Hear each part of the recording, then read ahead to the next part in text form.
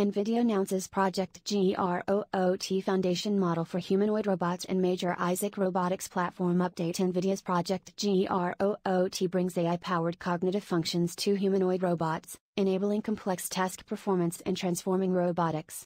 The Jetson Thor computer equips robots with 800 teraflops of AI performance, allowing for the simulation of intricate human behaviors. Isaac's upgraded robotics platform, featuring Isaac Lab and Osmo, accelerates robot learning and adaptation through advanced simulations. New tools like Isaac Manipulator and Isaac Perceptor sharpen robotic precision and perception, enhancing their potential and practical applications.